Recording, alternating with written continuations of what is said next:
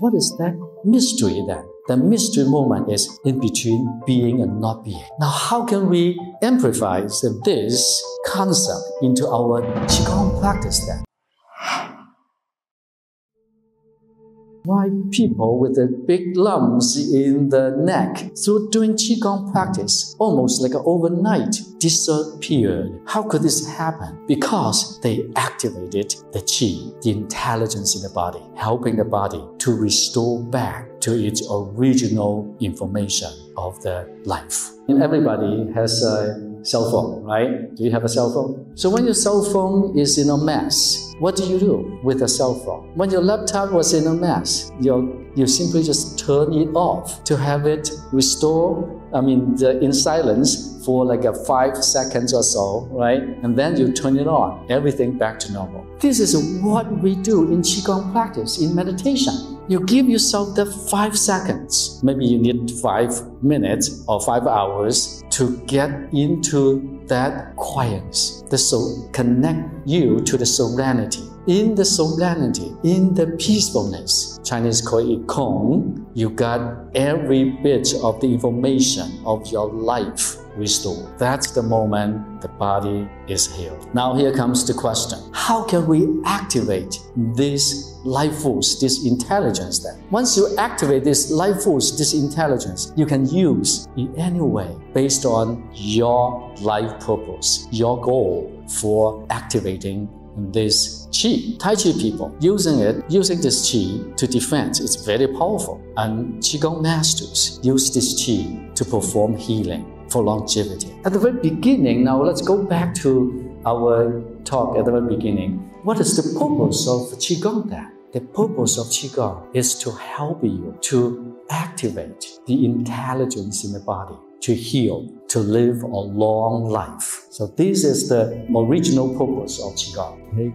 3 minutes and 5 minutes, just sit down, I tell you my secret, right? So everybody, you can do it by following me.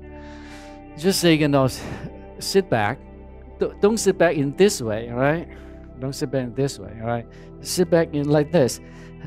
You can either sit in the edge of the chair like this, and as a person who has meditated for a long time, then you are able to sit like this for a longer time. For most of the people, your spine is weak, so you don't do it in this way.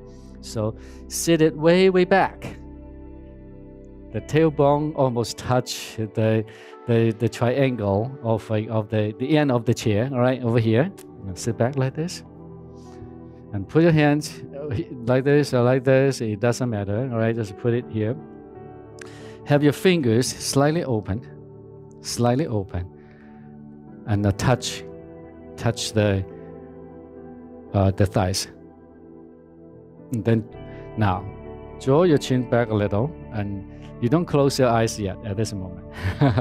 Otherwise, you don't see me. Draw your chin just a little bit like this, make it stretch, going upward, right? And then you, on purpose, you drop your shoulders. You pull your shoulders down on purpose. And you look at me, okay? And just pull it down. And you hold it, not very tight, just a little bit resistance there. You feel that, all right? You just keep that posture and hold it like this.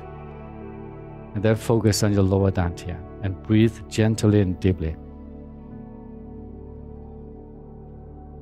Anytime when you have anxiousness, when your mind takes off, you just continue to bring your focus back to the lower dantian. If you feel there's any attention, now at this point you can close your eyes. If you feel any attention in any part of the body except the shoulders, you let go. For instance, your stomach and your chest and your thighs and your butt and your knees. But the fingers, you stretch open a little bit, all right? Like that. You just keep pulling your shoulders down like that and have your chin jaw pulled up. When you hold this posture, I want you to hold it for 3 minutes now in silence. Anytime when you feel your mind takes off, you bring your attention back to the lower dantian. You don't need to argue, right? Just bring it back. That's it.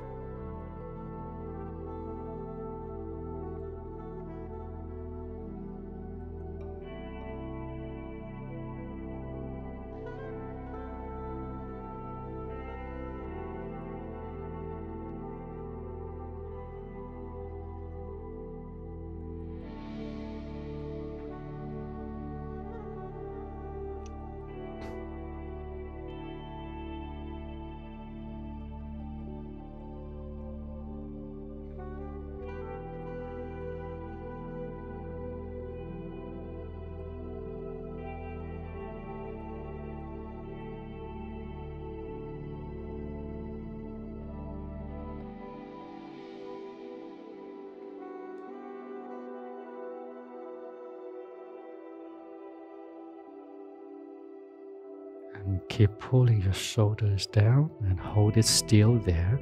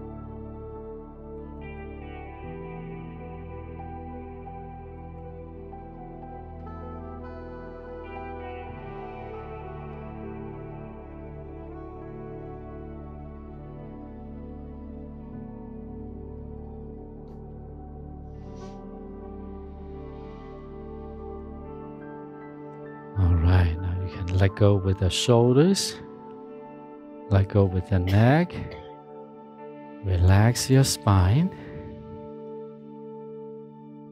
and that's it. Take a deep breath, rub your hands, and massage your face.